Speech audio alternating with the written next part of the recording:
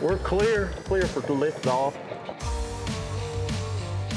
So we got the Butts, Buttsy, the Buttsy. The Buttsy. Yeah, that's kind of what it's turned into. What's going on with that?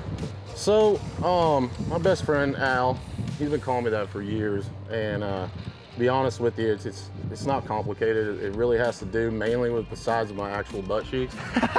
Like, honestly, so, you know. The size of your butt cheeks, like huh? calling somebody busty, right? Okay, like, yeah. oh yeah, you know, that girl's busty, like Buttsy, right? Because he got big old cheeks. Yeah. Like, so that's kind of what it stems from, really. It's not too complex. A lot of people ask about it, but yeah, man, that's pretty much it, you know? So, that's what your friends, that's what people on obviously social media are calling you? And now random people like in the store, you know, people that see me out in public, it's probably one of the weirdest things that I've ever experienced to date.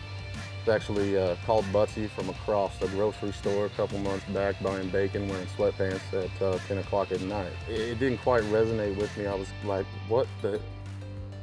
Oh my God, that guy's actually talking to me. He was talking to me. And now it's like every day I run into somebody. It's really weird. It's the most strange thing that's ever happened to me, to be honest with you. So. You got a club head cover of your face? Oh my God. Well, it kind of looks like Shaun White a little bit. It's supposed to be a me. Is that you? Yeah. Oh, my bad, dude. All right. Woo. What club is that for you? Got a pitching wedge for one. Okay, all right. What do you think? I was talking about not playing from the back tee. He's got pitching wedge. Oh my God. 160-yard pitching wedge. Right there, right there. Oh, be a Christian.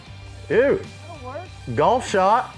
Tell me how you got started. Social media, the whole thing. Honestly, I gotta thank Kyle over at Cart Barn Guys. I started hanging out there at Papago Golf Course probably 3 or 4 years ago. I lived down there, and we'd just go hang out there on the weekends and had these guys rolling, laughing.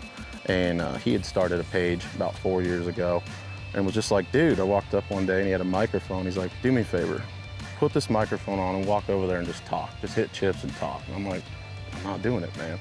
So then it turned into every day for like 2 weeks. He's dangling the microphone, you know.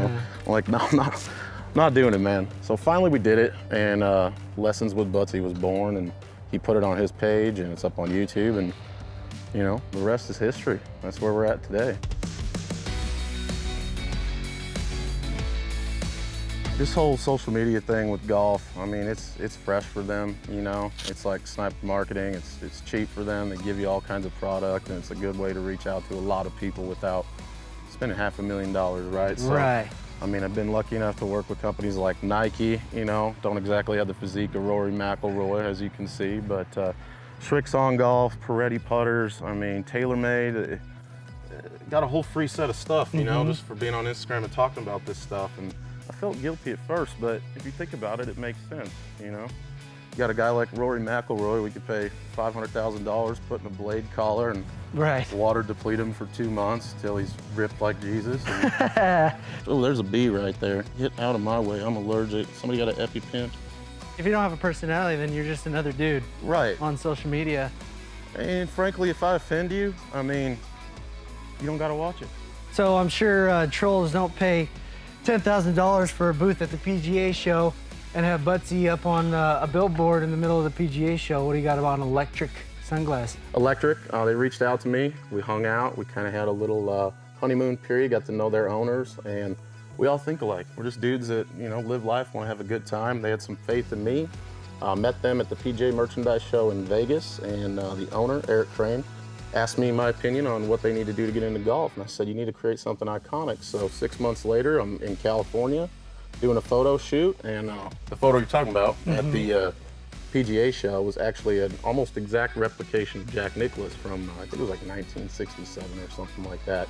After he won the Masters, wearing the green jacket. But we basically replicated that. I showed up in Orlando, and there's a life-size portrait of me with other photos in their booth. They got faith in me. They think I'm a cool dude. They're cool dudes. Hopefully we continue to work together. Well, Buttsy, appreciate you let us come out here to Talking Stick. Oh, absolutely, man. Shoot it a little bit. Miss a few putts, but yeah, you know, make a couple doubles. Yeah. We had fun, though. We had a great time. Absolutely. Appreciate it. Good to meet you, brother. Good to meet you. Good luck with everything. All right. Let's go play a few more holes. Let's do it.